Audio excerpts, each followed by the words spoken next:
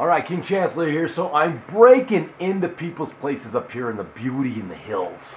But down low, I see in the water there is a wave runner, and I have not experienced wave runner action yet. So we shall go see the wave runner onto the lake below. Come on. Come on, come on, come on. Jump down the stairs. Woo! Jump down the stairs. Jump and roll. Jump and roll.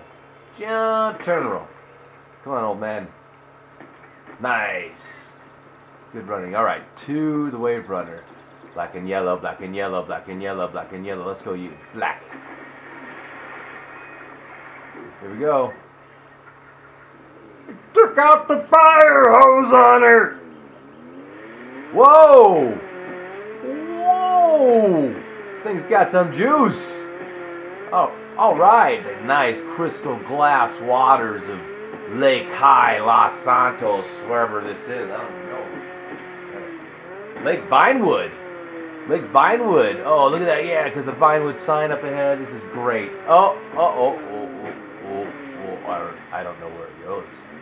I don't know where it goes, but I do want to jump something really hard. Let's see what we can hit crazy hard. Here we go.